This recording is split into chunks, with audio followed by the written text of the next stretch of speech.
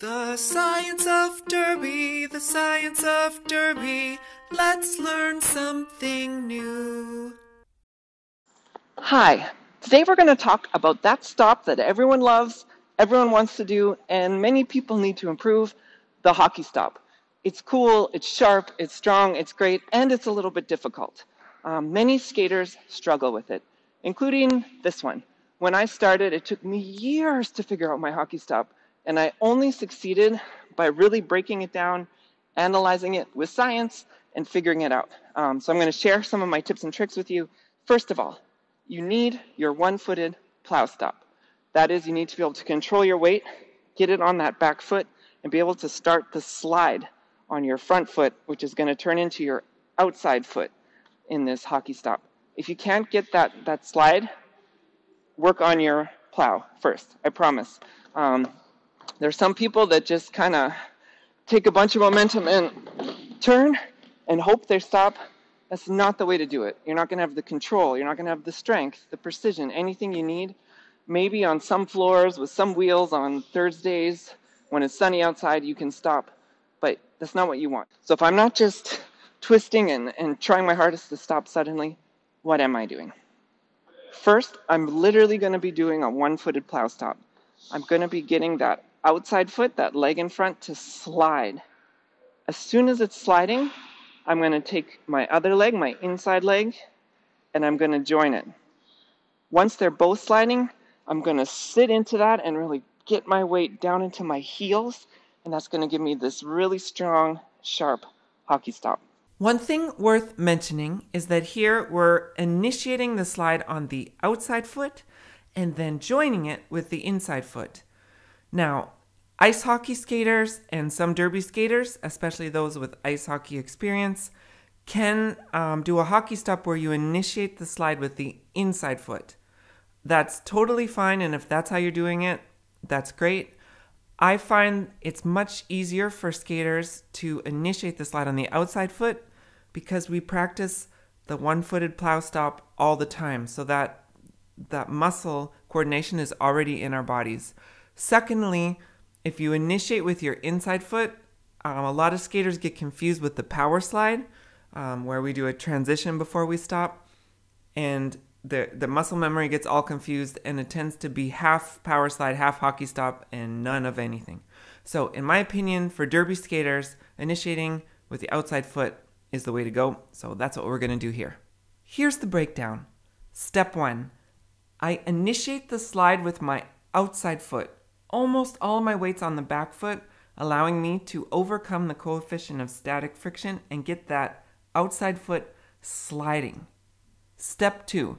I begin to transfer the weight to that outside foot that is already sliding. Step 3. I bring that inside foot to join the outside foot, and I really sit down into my heels to drive that weight into the ground and to get a really nice clean stop. Let's talk about the weight transfer in step 2.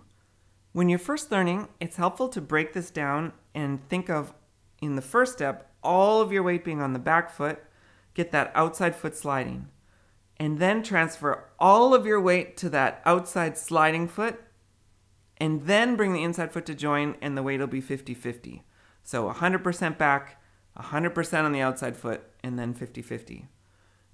As you tighten this up and the movements get closer and closer together, what's actually happening is you do start with 100% on your back foot, but as soon as that outside foot is sliding and you bring your inside foot in, you're already splitting the weight between your 2 feet. So it's not 100, 150, it's more like 100, 90, 80, 70, 50. So as you're sliding and bringing that foot in, you're already equalizing the weight between the 2 feet to get that really nice, tight, screechy hockey stop. We're going to start with just a simple one-footed plow stop. Once I've stopped, I'm going to have most of my weight on my back leg, a little bit of weight on the front leg. I've come to a complete stop, and I'm going to slowly transition my weight to the other leg, the outside leg, and replace it. I'm going to do a regular single-footed plow stop. I'm stopped. Then I'm just going to transfer pick up that leg and replace it. So at first, be disciplined. Allow yourself to pick it up and replace it. Feel that transfer of weight. If you can't do this, you can't do a nice clean hockey stop, so there's no point rushing through it. Pick it up, replace it. Plow stop, pick it up, replace it. Plow stop, pick it up, replace it. If you're really eager to get into your hockey stops, this drill can seem really slow and not useful. But trust me, it's essential. And coaches, if your students are getting bored with it, find ways to make it interesting because they need to be able to get this. They need to be able to slide and then keep this weight transfer. So a lot of times what I'll give as the next step is once they're able to do this plow stop, keep the level of their head the same. Meaning don't allow people to bob up and down, or if it's yourself coaching yourself, don't allow yourself to be lifting up and down like this. You want to keep that same level and replace the foot. That's going to start training what we want in the end, which is this nice low plie into your heels. So the next step, once you're able to plow nicely and transfer that weight while maintaining the same level, is to start moving that second foot to meet the first quicker and quicker and quicker to make your hockey stop tighter and tighter and tighter.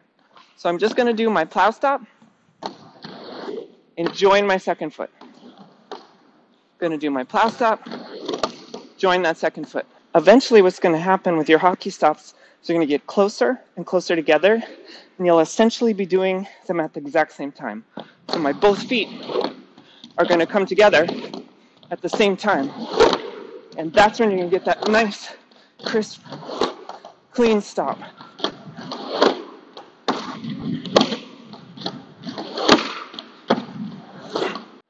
And so that's really it for the hockey stop. Being able to break it down to get that first slide happening and then join it with the second foot, that's your hockey stop. Then it's just a matter of getting the right position, finding ways to transfer that weight more aggressively into your heels. Now, if you're ready to level up a little bit, or coaches, if you're coaching a mixed group, and some people are just really comfy trying to get this plow, but other students are ready to move on, here's a great way to level this diagonal hockey stop exercise up. And that is to think about what comes next. Always a good thing to do when you're teaching a drill and you want to level it up for some skaters is think about what's the next movement and how can I link that. So in this case, we're doing a nice clean hockey stop on the line. What's next? We want to sprint to the other side of the line, and we really want to work on that crossover and strong force with the inside leg, which is going to push us to propel us across the track. So that'll look a little bit something like this. I'm going to head to the line and do a nice hockey stop. Push off. Do a crossover and push off. Here's what it looks like down the track. I'm going to exaggerate a little bit the footwork. Do a hockey stop, crossover. Hockey stop, crossover. Hockey stop, crossover.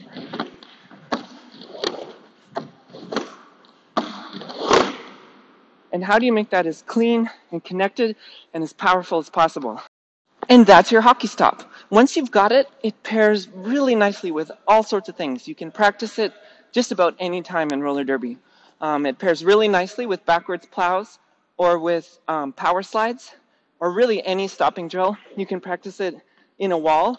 Instead of plowing all the time now and then, throw in a quick hockey stop. See what that does to your jammer behind you.